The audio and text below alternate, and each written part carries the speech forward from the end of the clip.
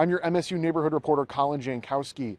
On Wednesday, it was announced that an international student at the University of Michigan allegedly voted illegally. With my neighborhood also being a college town, I wanted to speak to a legal expert about the issue and what safeguards are in place during the election process. It is not legal for non-citizens to vote nationwide.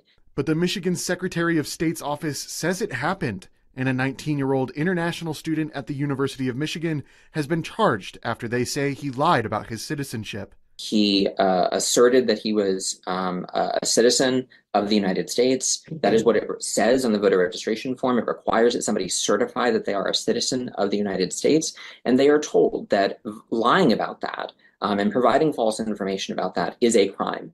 Quinn Yeargain, an associate professor with the MSU College of Law, tells me that it may seem easy for instances like the Ann Arbor case to happen, but it simply doesn't on a large scale. Instances like this, to say that they're rare, understates it dramatically. These very, very, very, very, very rarely happen. But why not? Yeargain says the risk is not worth the reward. The payoff here is so minimal.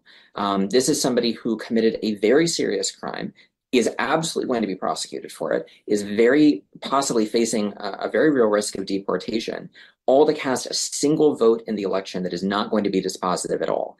The risk of criminal prosecution is so high. And that risk is so high because of safeguards in place. Yeargain says audits of voter rolls catch these instances, and those responsible face the repercussions. And while the vote may count in instances like the Ann Arbor case, he says the rarity of these cases will not make a difference in the outcome. Even if the polls are right and this is a wire thin, really down to the wire, a very thin margin, one vote is not going to tip the scales in this respect. Voter information and ID requirements can be found in our online voter guide on our website, fox47news.com.